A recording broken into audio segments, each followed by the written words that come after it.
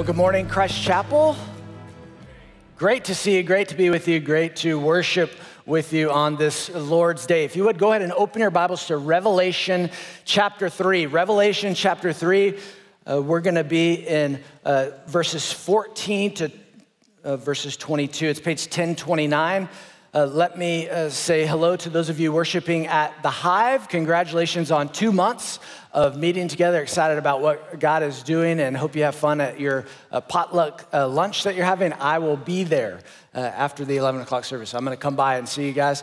And let me also say happy Veterans Day to all the veterans. Thank you very much for your service. I don't know of another country where people volunteer to put their lives on the line so that we can have the freedom that we do. And I know that you paid a high cost when you volunteer to be in the service, and you continue to pay a cost, a reoccurring cost. And your church loves you, and we support you, and we thank you. So thank you to all of our veterans.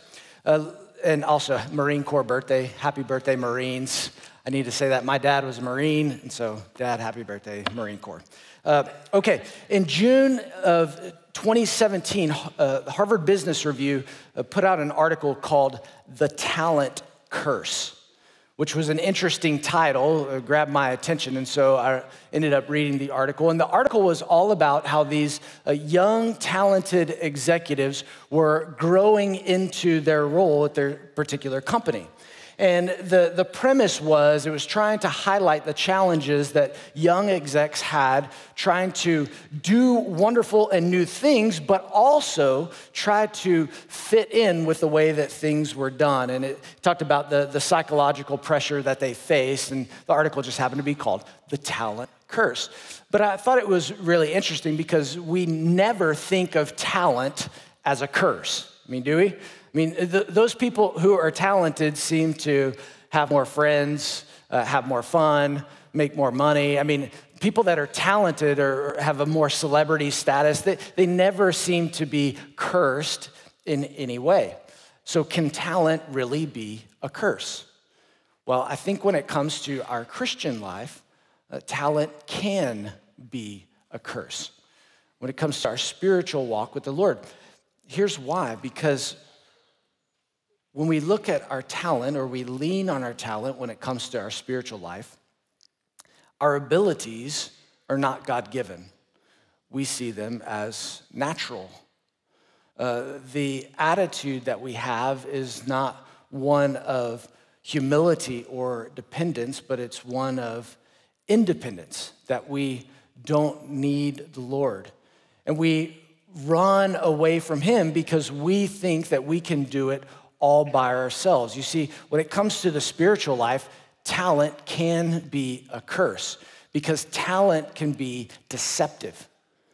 You can deceive yourself into thinking that you don't need the Lord, and there's nothing that could be further from the truth. So Revelation chapter 3, verses 14 to 22, and to the angel of the church in Laodicea write, the words of the Amen, the faithful and true witness, the beginning of God's creation. I know your works. You're neither cold nor hot. Would that you would either be cold or hot. So because you are lukewarm and neither hot nor cold, I will spit you out of my mouth. For you say, I'm rich. I have prospered and I need nothing. Not realizing that you are wretched, pitiable, poor, blind, and naked. I counsel you to buy from me gold refined by fire so that you may be rich, and white garments so that you may clothe yourself, and the shame of your nakedness may not be seen, and salve to anoint your eyes so that you may see. Those whom I love, I reprove and discipline, so be zealous and repent. Behold, I stand at the door and knock. If anyone hears my voice and opens the door, I will come in to him and eat with him and he with me. The one who conquers, I will grant him to sit with me on my throne, as I also conquered and sat down with my Father on his throne. He who has an ear, let him hear what the Spirit says to the churches, and may we hear what the Spirit says to us. Christ Chapel, may God bless the reading of his word. Well, today we are going to in my opinion, very sadly, finish our series on the 7 churches. I've had a lot of fun doing this. It's been very convicting, but I've learned a lot about this stuff. But we're going to finish our series today. Remember, the revelation is of whom? Jesus. Jesus is the victorious King. That is what is being revealed. It's the person of Jesus. It's that he's divine. It's the power of Jesus that he wins in the end. And it's the plan or program of Jesus for his people, that he has a plan for us even into all eternity. That is revelation. I've said it every week. If you don't get that by this time, go back and listen to all the sermons all over again. And you're like, no. Okay, that is the revelation. And he's revealing these things to the churches in Asia Minor to encourage them to persevere amidst their trying times. And I've tried to give a word to each of these churches, so we're just going to do a quick summary before we jump into the church at Laodicea. So we should have a screen for you. Ephesus was all about love. You can do all the right things and still get it wrong if you don't love the Lord. Smyrna was all about suffering, be faithful unto death. Pergamum was about compromise, those things that we compromise that maybe even no one can see, the Trojan horses that we let into our lives that end up corrupting us from the inside. Thyatira was all about purity. Remember, those were the trade guilds and how we remain pure and set apart, even in the marketplace. Sardis was the church that had grown stagnant, that was resting on its reputation. Philadelphia was the open door of opportunity, that when we find a closed door, it's because God is going to open another door of opportunity for us later. And then Laodicea today is the church that was self-sufficient, and that's not a good thing. So welcome to the church in Laodicea. Remember, this revelation was given to John in Patmos in 95 AD. It's going in a circular pattern through Asia Minor, so that's why he started in Ephesus. It's going around in a clockwise pattern, and we end in Laodicea. Laodicea was the wealthiest of all of the cities that we're going to study. And part of the reason why it was so wealthy was because it was on the trade route from Asia to Ephesus. Now remember, Ephesus was a port city. That was the main port city for all of Asia Minor. So anything going into that wanted to be exported was going in through Laodicea from Asia to Ephesus, or vice versa, imported into Ephesus going into Asia. So everything flowed right there into Laodicea, in and to. And so it became a very, very wealthy place. It was in the Lycus Valley and still is today. I'm showing you pictures of the ruins today. It was in the Lycus Valley. It kind of sat on a plateau, kind of on a tabletop. And this is an aerial view, obviously, of the ruins today. It's a huge, huge archaeological site. A ton of stuff there. But even though it had a lot of trade and commerce going for it, they had a major problem. If you think about the 3 things that people need to live, they need food, shelter, and water. And guess what they didn't have? Water. They didn't have water, but they did have some great water sources right around them. 6 miles to the north, there was a city called Hierapolis. Now, Hierapolis had hot springs. You can see it. This is from standing in Laodicea, looking at, and it looks white. It looks like there's snow. And that's actually the hot springs that are there in Hierapolis. And you can go in. It looks like the Alps. But those are all the mineral deposits. It's like travertine cliffs. Actually, the place is called Pamukkale today, which means cotton cliffs or cotton castle because of the way that it looks, because it's so white. It's beautiful. But this was hot water. These were hot springs that made this way because of the mineral deposits. We were actually able to walk through there, and it's not like piping hot. We're certainly spoiled with boiled water, but I mean, it was warm, warm water. Really cool. So they had Hierapolis that had really warm water. Then they had 10 miles to the east, they had Colossae. Now, you know Colossae because of Colossians. That was the church in Colossians, and Colossians actually mentions Laodicea. And so that is sitting at the bottom of one of those hills or mountains. It depends on where you're from. From Texas, we look at those as mountains. So I don't know what you call it, but those were spring-fed cold waters that would flow down. And we went to Colossae. There's not much there as far as ancient ruins, but we stopped and stuck our hand in the side of a ditch. I hope it was just the spring water that was flowing down, but it was cold. It was very cold. And so you could tell a difference. They had hot water from Hierapolis, and they had cold water from Colossae, but these were miles away. Miles and miles away. But these were people of means, and so they tried to figure out a way that they could pay to get that water into them. So they created this piping system. They literally piped in hot and cold water into their city. It was an elaborate piping system made of stone, and these are clay pipes. And you can see the calcium deposits inside of those pipes that look a lot like Hierapolis. Remember all those mineral deposits that were white, Pamukkale, the Cotton Cliffs?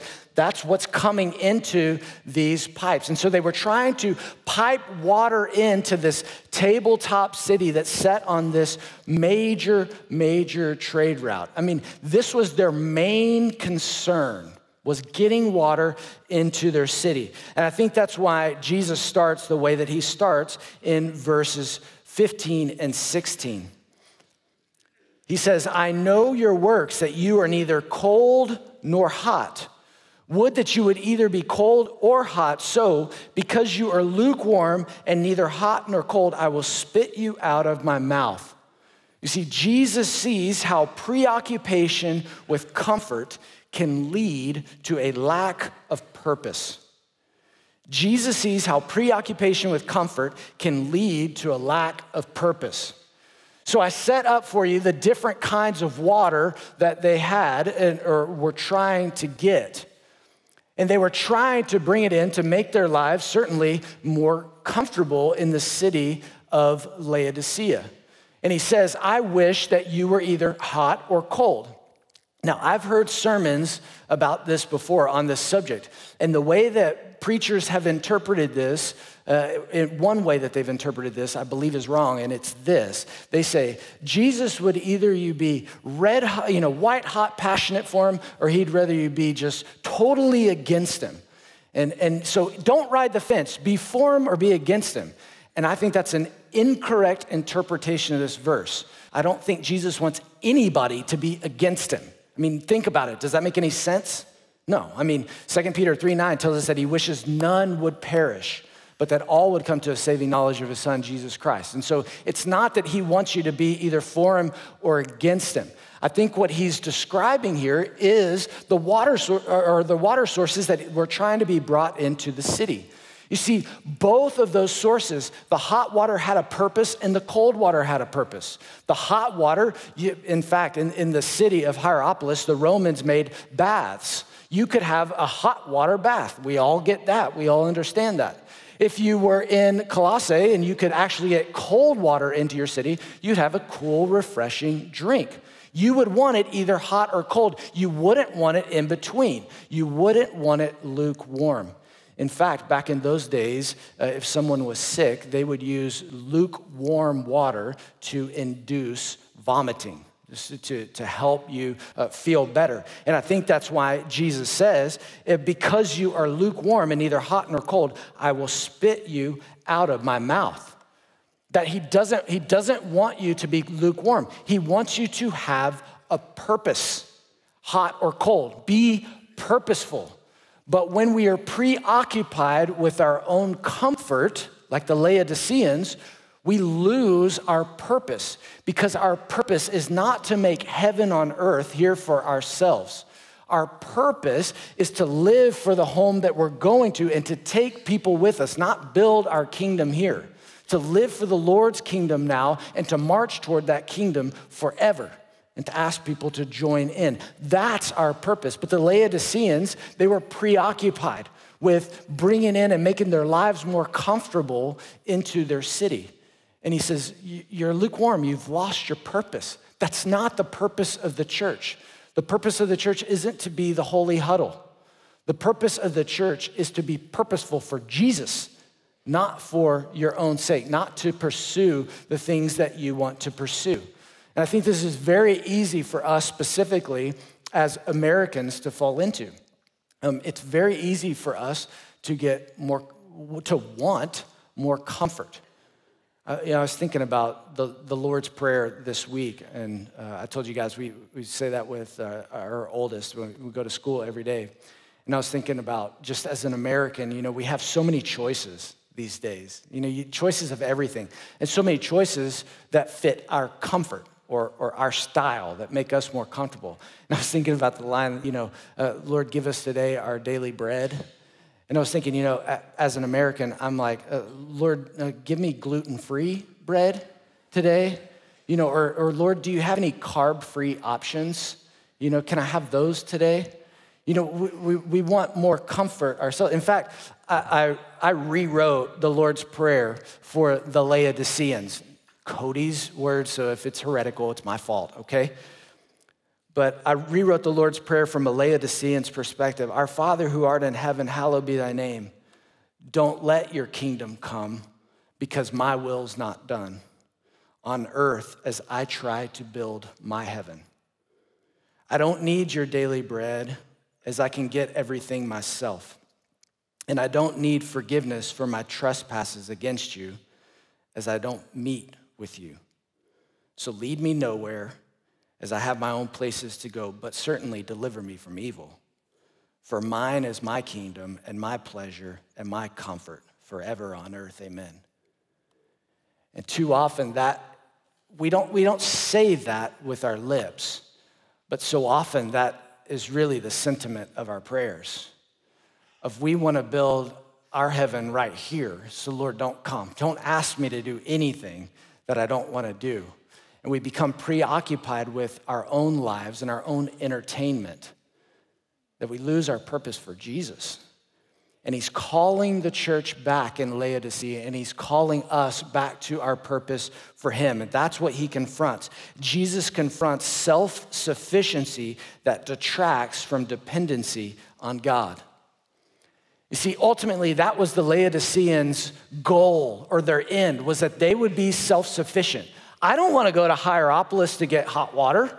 I don't want to have to go to Colossae to get cold water. I want it here, and I want it now, because I want to be self-sufficient. I don't want to be dependent on any other city. I don't want to be dependent upon anyone else. And that sounds so like us, that we don't want to be dependent on anyone. We want to be self-sufficient. And the Lord will never move you to a place where you're independent of him, ever.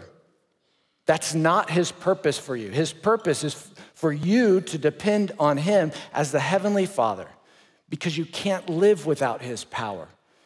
But that's exactly what he's confronting at the church in Laodicea, was their own self-sufficiency. The name Laodicea for the city means the people rule. So forget in God we trust.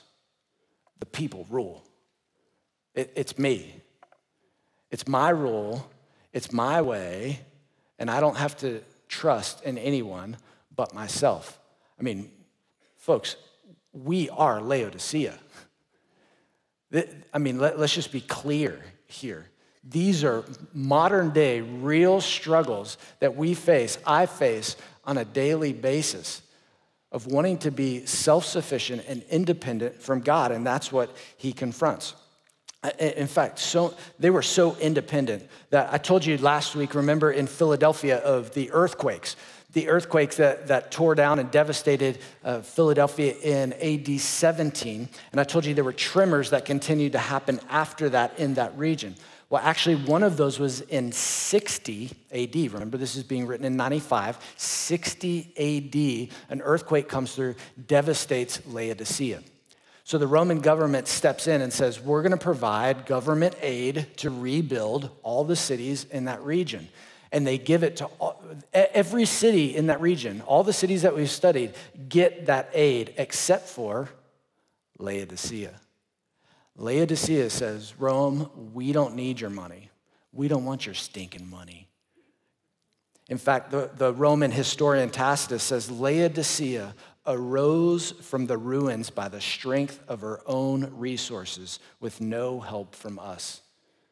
I mean, pull yourself up by your bootstraps and do it yourself. That was Laodicea. I mean, does this not sound like a proud modern day American? America, you know? This is it. And this is the person that Jesus is calling back to, that he's calling out to come and depend on him. Jesus confronts that. And he confronts the different things that they were depending on. If you look at verse 17, he says, "For you say, I am rich, and I have prospered, and I need nothing, not realizing that you are wretched, pitiable, poor, blind, and naked." I put a chart on your sermon notes so that you can see what they had, and it's going to contrast with what they needed, and Jesus is going to contrast that. But if you'll look at the section that says what they had material wealth on earth. In fact, Laodicea was known for being one of the first banking systems in the world, in the ancient world. Had a great bank because of all the commerce coming in and out. They had black wool garments that repelled water.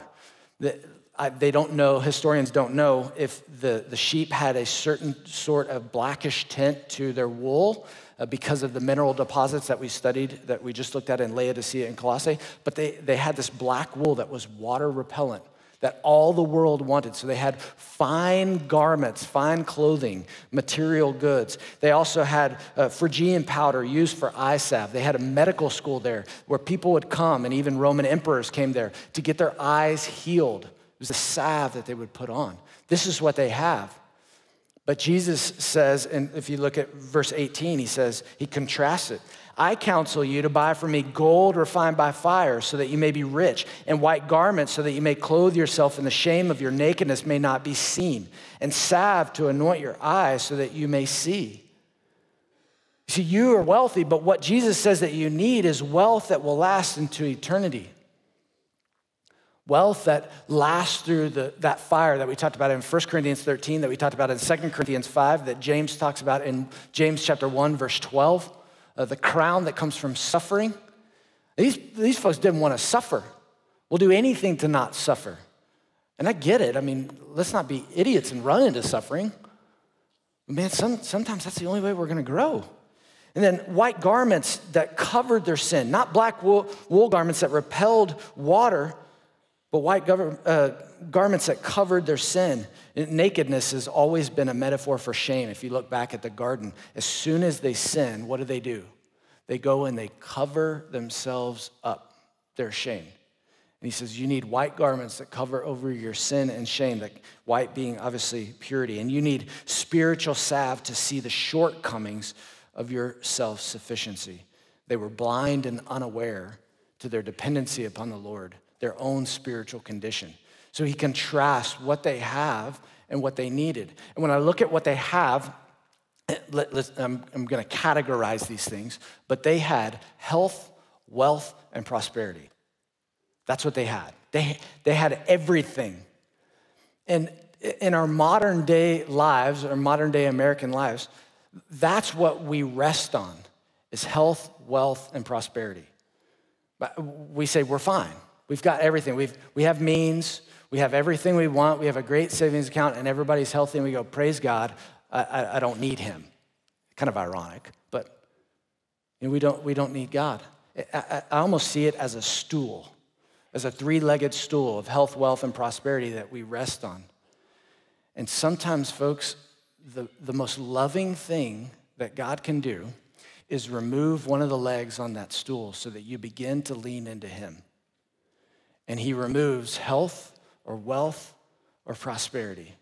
And he begins to take those things out of your life because you were never meant to. First of all, those are false senses of security.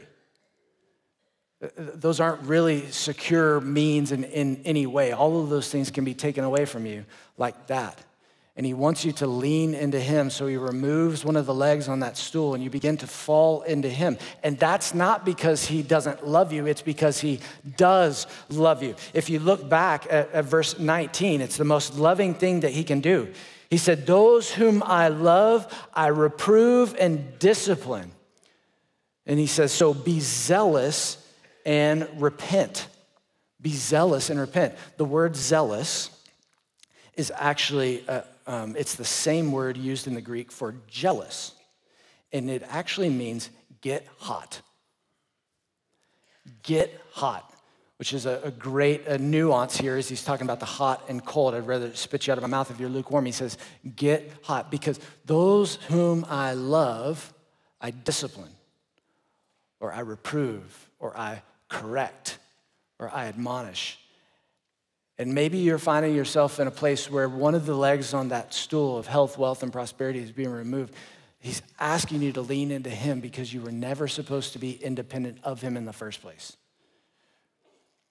That's why he's doing that, is because he loves you. He is the one who is secure. He is the one who is sure.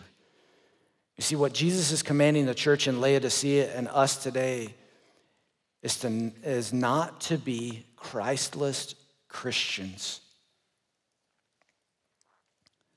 We can't be Christless Christians, or another way to put it in modern day language, cultural Christians.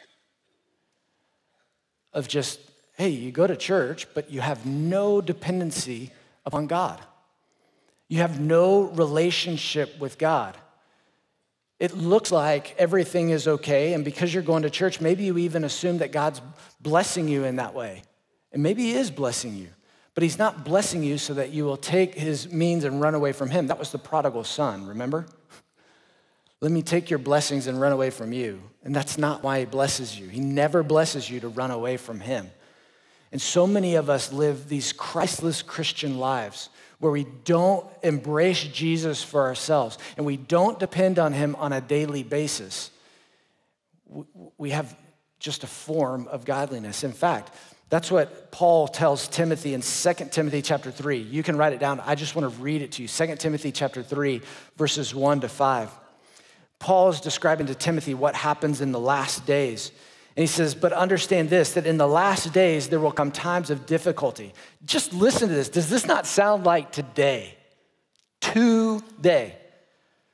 For people will be lovers of self, lovers of money, proud, arrogant, abusive, disobedient to their parents, ungrateful, unholy, heartless, unappeasable, slanderous, without self-control, brutal, not loving good, treacherous, reckless, swollen with conceit, lovers of pleasure rather than lovers of God. And here's the kicker: having the appearance of godliness, but denying its power.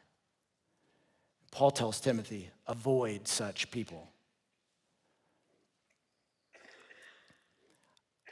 I don't want to be, and I certainly don't want any of us to be, having the form of godliness and denying his transformative power. And that's what he's confronting here. The power of God doesn't come through health, wealth, and prosperity. The power of God comes through his transformative Holy Spirit, which is at work in us. And the Holy Spirit is always drawing us to more dependence, into a deeper walk with the Lord. And that's what we're called to do, because he's trying to come in and be a part of our lives. If you look back at verse 20, he says, behold, I stand at the door and knock. If anyone hears my voice and opens the door, I will come into him and eat with him, and he with me. Interesting thing that went on in history with that I think Jesus is calling on here. Back in the Roman world, Roman soldiers were able to, they had the right as Roman soldiers to go into any house if they were on a march or if they were in battle, and they were able to refresh themselves however they liked. They were able to use your bed, they were able to raid your fridge, and do whatever they needed as soldiers to get the job done. So they could just literally barge into your house. And Laodicea was known as a favorite stopping point for Roman soldiers because they were so wealthy. These were wonderful places that had great food, great accommodations. So Roman soldiers would just barge in and make themselves at home. And I think Jesus is using that historical reference here to say, I'm not barging into your house. Behold, I stand at the door and knock. I'm not going to barge in. I'm going to knock. Are you going to let me in? You're going to let me into your life. because he's not coming in your life to take. He's coming into your life to give. And so the choice remains for us today to invite Christ into your life. Invite Christ into your life.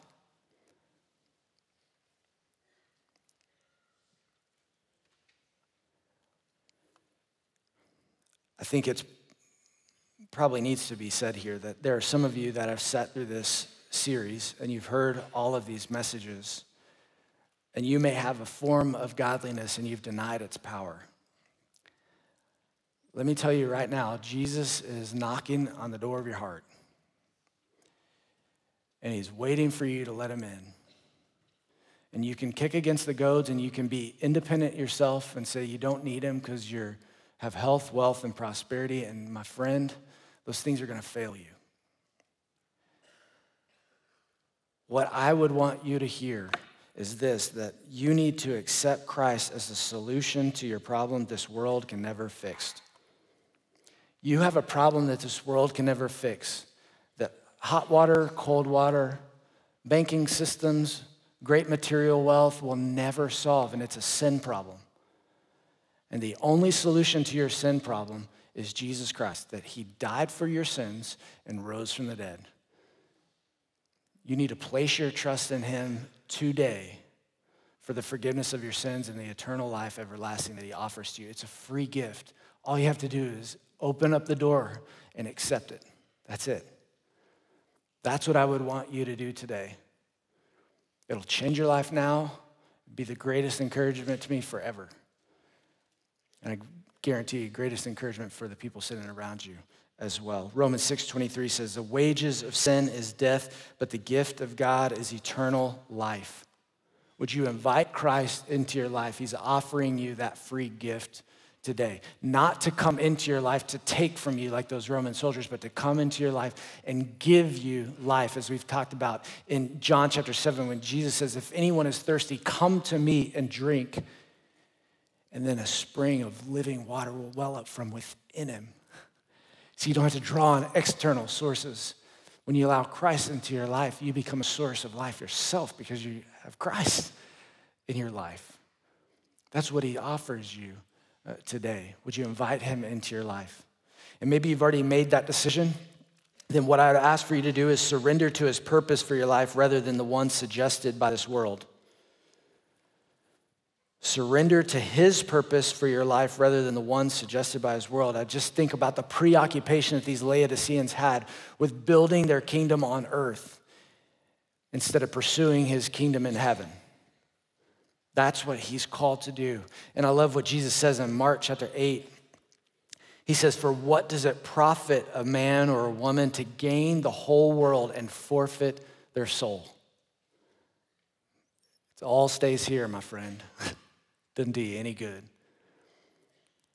If you're living for this world, what you don't realize is you're playing a game you're going to end up forfeiting. You're automatically going to lose. And he's saying you can gain your soul for eternity and eternal life if you surrender to his purpose. Don't play the game thinking it all stays here, because it doesn't. And then finally, risk for God in such a way that you must depend on him. Risk for God in such a way that you must depend on him. You know, one of the reasons I think we very easily deceive ourselves, that talent curse. Talent can be a curse when it deceives us into thinking that we don't need God. And one of the ways that we deceive ourselves into thinking that we're self-sufficient is we don't do anything we're not good at. We don't do anything where we need help. We don't do anything where we depend on God. And my friend, if you're living that kind of life, you're not living a life that pleases God. Hebrews chapter 11, verse 6 says, without faith, it is impossible to please God. If you're not living a life of faith in God, where, God, I'm depending on you, I've got to have faith in this situation, then you're not living a life that's pleasing to him. Your life of self-sufficiency where it's like, God, I don't need you. Aren't you happy with me that I haven't asked you for anything? Aren't you happy with me that I've left you alone? You may feel that way with your kids, but that's not the way God is. He wants you to come to him. He wants you to live by faith. And if you're not living by faith, you're not living a life that's pleasing to him. I read a letter. This is in Martin Luther King's letter from a Birmingham jail. He was talking about, he was trying to inspire those folks that were obviously his aid in helping him in the civil rights movement. And he wrote from the Birmingham jail, I just love this quote. He was trying to inspire those folks with him by the early church. And he said, whenever the early Christians entered a town, the power structure got disturbed and immediately sought to convict them for being disturbers of the peace. I'm like, man, what if we are disturbers of the peace? Obviously in a good way. And outside agitators, but they went on with the conviction that they were a colony of heaven and had to obey God rather than man. They were small in number, but big in commitment. And this is the kicker line. They were too God intoxicated to be astronomically intimidated. Too God intoxicated to be astronomically intimidated. That's the risk, man. That's a life lived by faith, where we're small in number, but big in commitment because we have a big God. That's the life he's calling us to live.